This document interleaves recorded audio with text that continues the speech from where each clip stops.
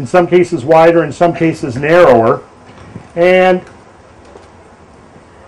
during the Ice Age, of course, when you had 7 million cubic miles of ice piled up on North America and northwestern Europe, where did the water that made that ice, where did it come from? The oceans. So if you pull 7 million cubic miles out of the ocean, what's going to happen to sea level? It's going to drop worldwide. It's going to drop. In fact, anybody know how much it dropped during the Ice Age from its present level? About 400 feet. Bear in mind, keep that in mind in discussions of sea level change, that it dropped 400 feet. Conversely, what that means is, with the melting of the ice and its transference back to the ocean, it raised 400 feet. Okay, now we're going to look at some graphs here to try to appreciate how much the planet has changed. There is sea level towards the end of the last ice age. I don't know how well you can see that. So I've picked out a few select locations. There's North America, for example. And you'll notice the close connection between Alaska and Siberia up here, right? Well, this whole vast shelf area called the Bering Land Bridge is now submerged, but during the Ice Age, it was a gigantic landmass about 3 times the size of modern Alaska that connected North America to Eurasia. And it was also one of the most densely populated parts of the planet, curiously. And here's something else that's really weird. While all of that ice was piled up in the Western Hemisphere and in North America, Siberia was warmer than now and had the greatest density of biomass on the planet and had the top of the food chain. It had, they estimate, somewhere between 10 and 20 million woolly mammoths living up there on that now submerged Bering Land Bridge, which has been called by ecologists and biologists Beringia. What were they eating? Because up there where their greatest profusion of bones is found, some of the tallest plants are only 2 inches tall. So what were they eating? Clearly, something was very different. Okay, so if we look at this, I'll back up. Look at Florida. Now, if we go into another ice age, it's going to create some good, interesting real estate opportunities, isn't it? We're going to lose a lot of land area to the ice, but we're going to gain a lot of land as sea level falls and exposes the continental shelves.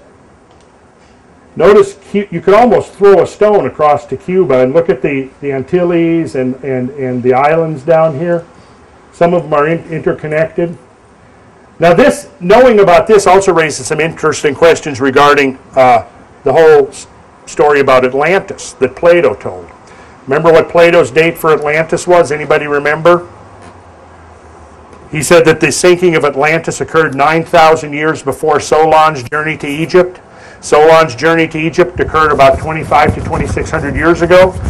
Add 9,000 to that, and we have 11,600 years. We're going to discover that modern geologists and paleoclimatologists have discovered that one of the major melting events, one of the major melting catastrophes that occurred in the transition out of the Ice Age occurred precisely at 11,600 years ago, exactly the date that Plato gave us over 2 millennium ago. That's why I always tell students and so forth, read Plato, read Critias and Timaeus. Profoundly important for what he has preserved to us. Okay, here is Southeast Asia, Indochina, Indonesia. You'll see Australia there. I think the legends of Lemuria may possibly go back to the land area that was lost. If we look at here, you can see how much land, particularly when you look in this area here, you'll see that there were hundreds of thousands of square miles drowned by rising sea levels. And I think in any past history of the Earth, this is one of the things we need to take into account. And I've always said for years now that I think that the future of archaeology is going to be marine archaeology. Because during the Ice Age, prime habitable real estate would have been coastlines and river valleys. And all those coastlines now, which would have been the most benign places to live, are now 300 to 400 feet under the ocean. Of course, the problem is that the rising ocean would tend to erase a lot of the evidence of human habitation and human occupation. And here's Northern Europe. You'll see the British Isles and the North Sea, and up here is the vast shelf. Now watch the difference here. No more British Isles.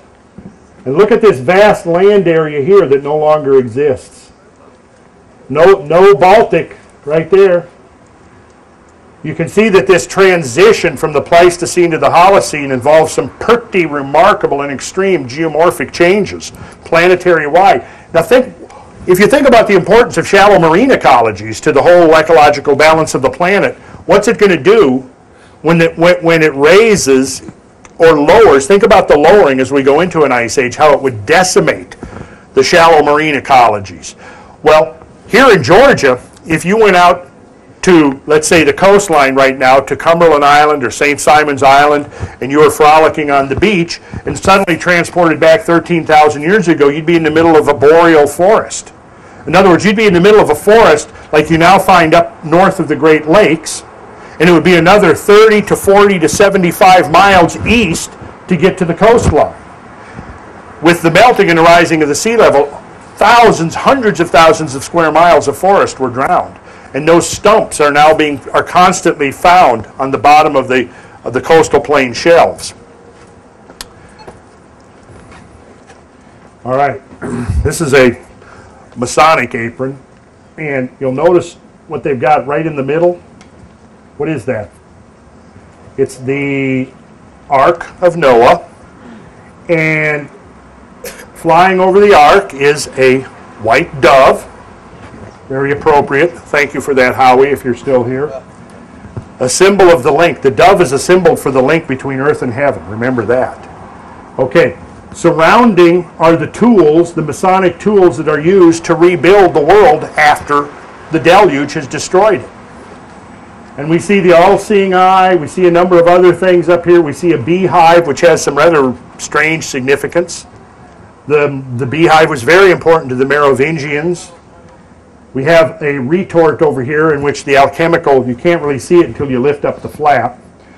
Down at the bottom we have a coffin with an acacia growing out of it, which represents the fact the coffin symbolizes the death of the former world age, and the acacia growing out of it symbolizes the rebirth of the new world age after the great cleansing has taken place. And the waters prevailed exceedingly upon the earth. Now I'm going to go through very quickly and let you just absorb these images. These are taken from the surface of Mars. I'm going to start with Mars first, and so you can see some of this imagery. And what you see here, there have been tremendous floods on Mars. Probably most of you have heard that Mars has suffered cosmic catastrophes that have involved major floods, gigantic volcanic eruptions, and what I want you to notice is the flow forms that are being created here, because they're very conspicuously preserved on Mars. Note the teardrop shape. These are craters. The flow would have been from upper right to lower left, and it creates these teardrop shapes like that. Current ripples.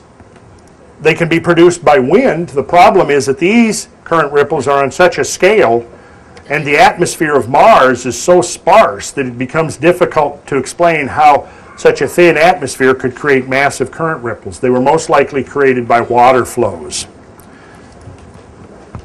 Again, look at the current ripples. Those are wave phenomena. Again, evidence of giant water flows. Look at the shapes here. These are fluvial forms shaped by massive amounts of flowing water. Taking a closer look, note the teardrop shapes.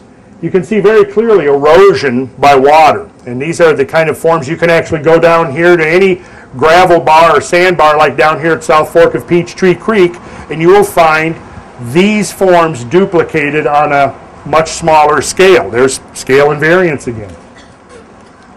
And here, when you look at the surface of Mars, this is what the texture of it looks like.